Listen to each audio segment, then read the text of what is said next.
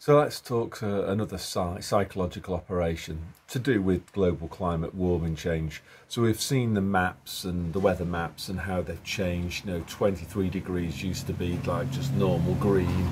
Now it's like, bright red, deep red or orange almost, implying things are burning up and all that type of nonsense. I'm not going to be a repeater station. I'm not going to talk about that because other people have been talking about it. Yeah, it's right, obviously, and I don't think it's working particularly. Anyway, what I have noticed is, particularly with the BBC weather forecast, because I sometimes use the BBC weather site. It gives like 14-day forecasts and stuff like that. And I just kind of look at it and just see what they're predicting out of curiosity. One thing that I have noticed with those, though, is that they're massively pessimistic. So you look at the BBC weather forecast for this part of Finland, where I am, Pori, and it just shows like, I don't know, something like 17 degrees and like rain constantly. Like today it was supposed to be that, and I'm in a t-shirt now, it's like low 20s and bright and sunny. Anyway, the trick that they play is they give a percentage chance of rain. So they might only say it's like a 15% chance of rain, but that doesn't stop them from showing a rain icon on the headline for the weather forecast for that particular region.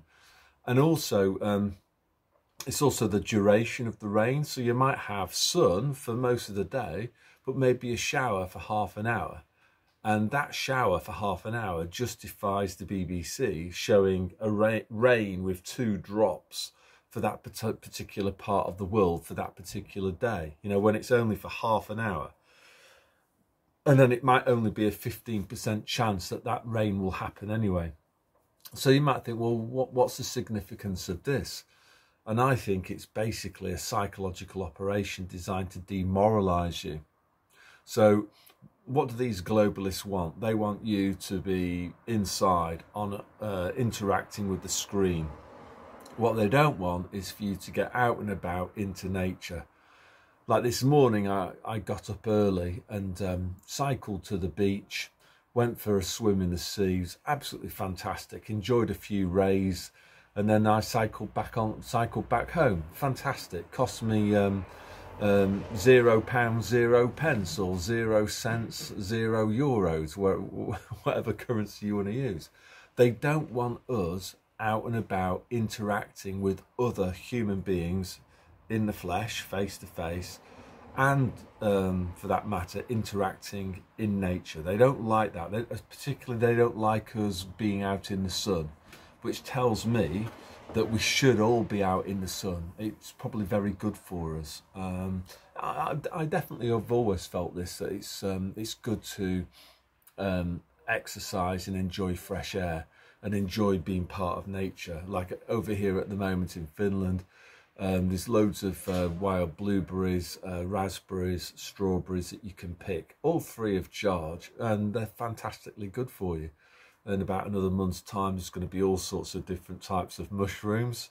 I'm talking cantarellis and what's the other one? Can't remember the other type now. But anyway, so basically what they want is for us to stay inside and be stuck inside, watching YouTube on rotation, or watching Netflix, probably even better, and just being depressed, inside your house. So what we must do is not use these weather forecasts to be kind of like change our plans, to look ahead and think, oh, it's going to be rainy today, so that means that I need to cancel all of my plans, and because I'm going to get wet.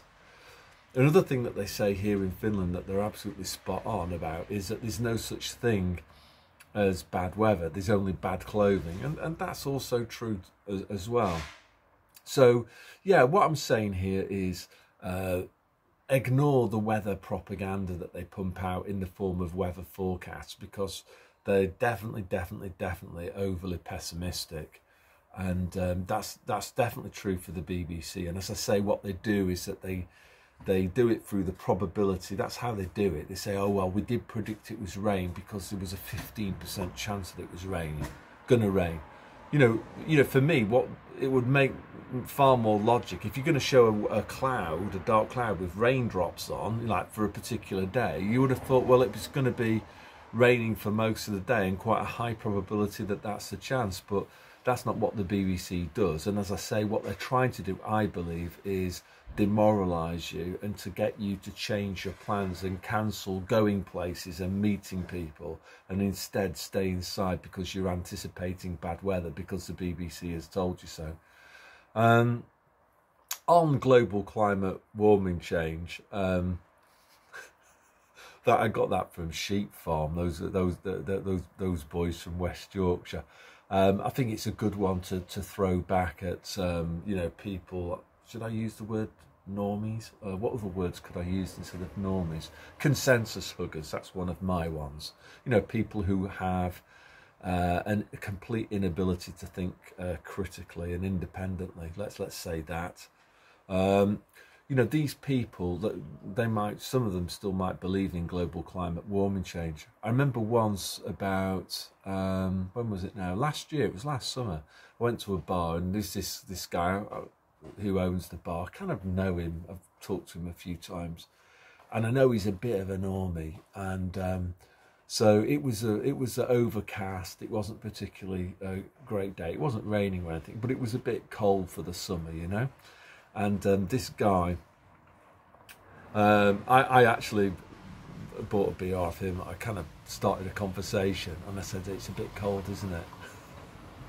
And he went, yeah. So what I'm trying to get at here is get them moaning, get them to moan about the cold weather, and then you can just fling in, it must be the global climate warming change, you know, and then just watch their face. So just take the mickey out of this thing. You know, the earth is supposed to be boiling up. You know, make sure you say that to a normie on a day where it's, I don't know, 17 or 18 degrees in the summertime.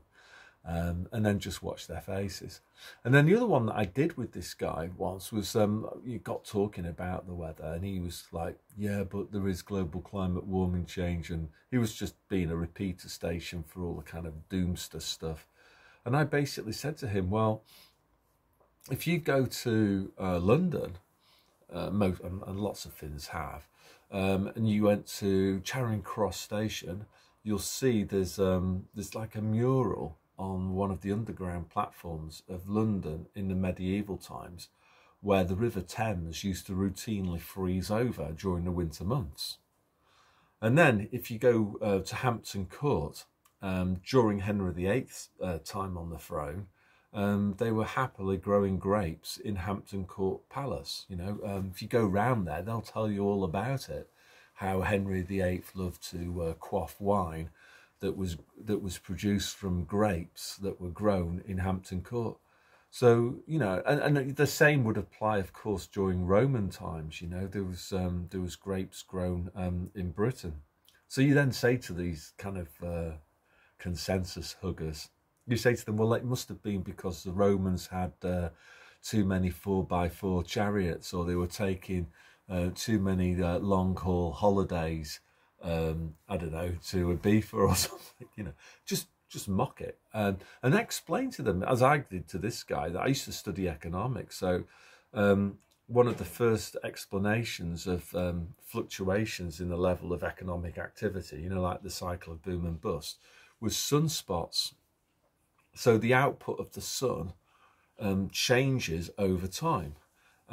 So when the output of the sun increased, back in the days when most economic activity was agricultural, the output of the land, the productivity of land increased, and that was called an economic boom. And then you had other periods of time where the output of the sun reduced and the productivity of land declined, and people called that a recession.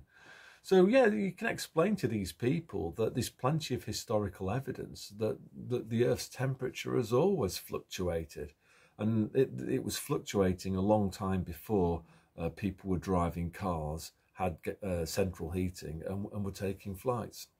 So yeah, that's my message for today. Is just watch out for weather forecasts. You know, a lot of it is massively pessimistic, and what they want you to do is to cancel your plans to go and visit places or meet people, or just get out of the house and enjoy nature, because the weather forecast are predicting rain or extreme thunder or whatever it is. Ignore it, because they want you inside, and that's not good for you. Get outside, enjoy nature, talk to people face to face. That's way better than doing what I'm doing now, which is talking to you on YouTube. So I'm going to post this up, and then I'm going to get on my bike and meet up with my wife. Anyway, so that's all I want to say today. So God bless.